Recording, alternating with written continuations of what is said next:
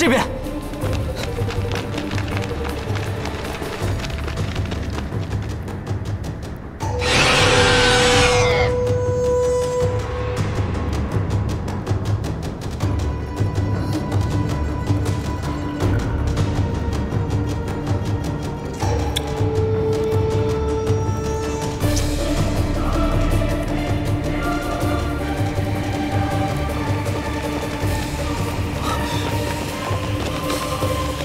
那个就是独骨兽。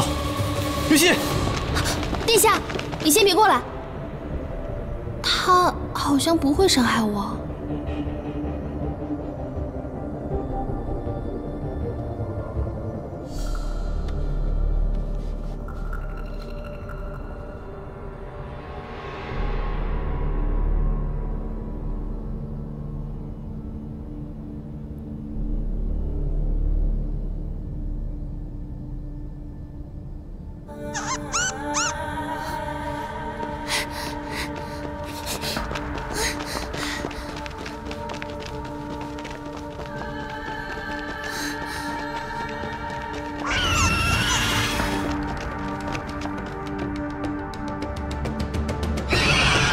抓住他！是。是。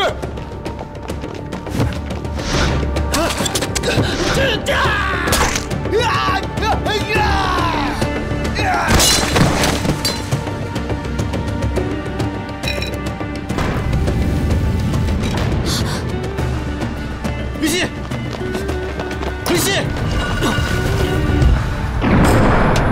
玉溪。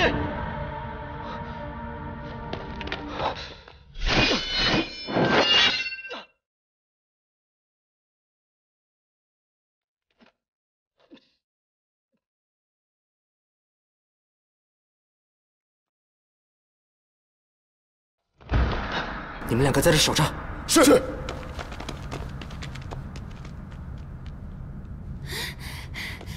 站住！站住！别跑了！站住！我跑不动了。这样吧，我们谈个条件。我需要你的血。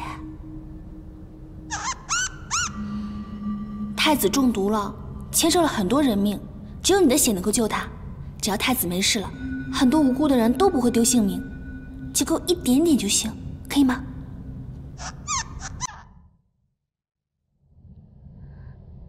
你刚刚很喜欢喝我的血吧？还想再喝吗？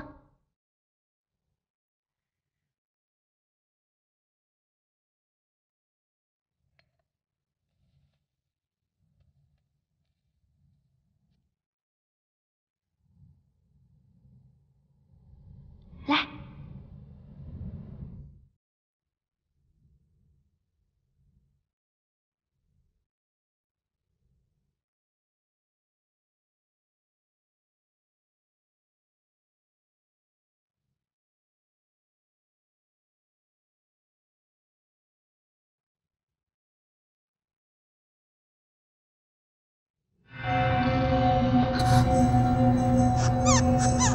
你这就晕了？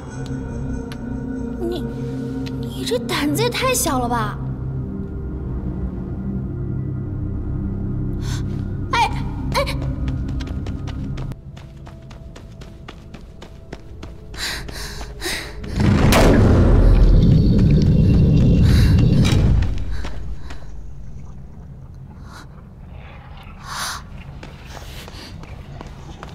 好你个疯老头！原来你真在这儿。我问你，你为何要耍计谋逃跑？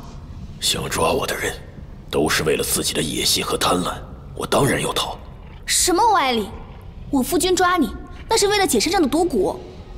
毒蛊？对，秦王当年被你变成毒蛊人，如今只有你帮他解了，才能赎罪。秦王是毒蛊人？是。你快告诉我方法。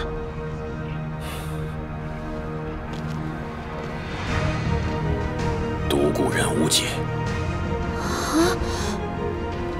怎么可能无解？毒蛊人是你研制的，你肯定有办法解毒的。你快告诉我好不好？只要能够救他，不管什么方法都可以尝试。我研制看看。或许会有办法。既然你解不了毒蛊，你也无需再活在这个世上。我有那么多家人、亲戚、兄弟，都因为你而丧命。我现在就送你下去陪他们。秦王陛下，你不能杀他。你是毒宗的人。陛下，秦王妃是宗主的亲生女儿。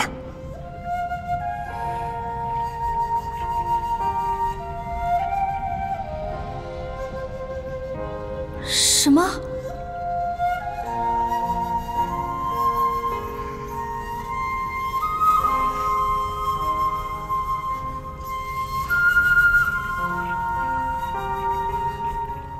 你是我生父。你的娘亲是天心夫人，她曾是我的妻子。你身上流着的都是我毒宗血脉，所以刚才毒蛊兽才不会伤害你。只有毒宗一脉的血，才能降服毒蛊兽。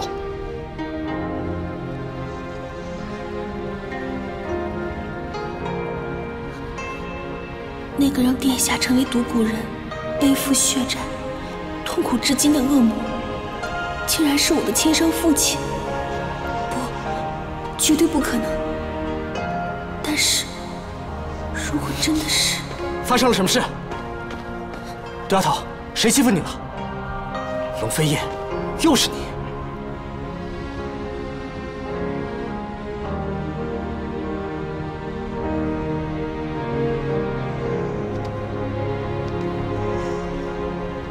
殿下，他一定有办法救你的。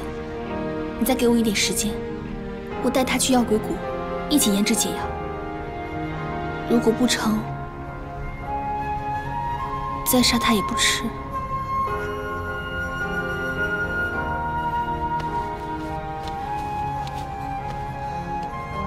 这是太子的解药，你跟顾太医赶快去救他吧。韩家也拜托你了。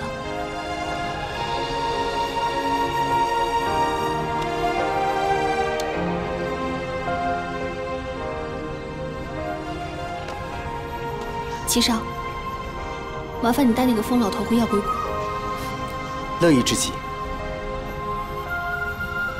顾太医，时间紧急，赶紧启程吧。宗主，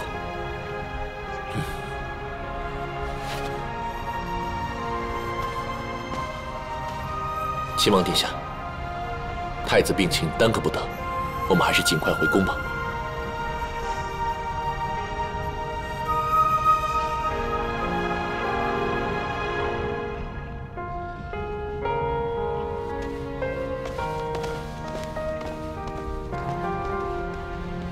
你要是不想死的话，就跟我回药鬼谷。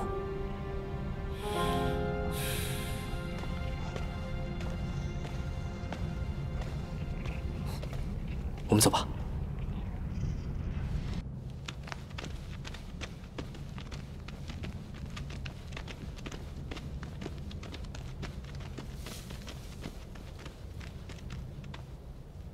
还是从密道离开比较保险。我知道，我们就是从那儿下来的。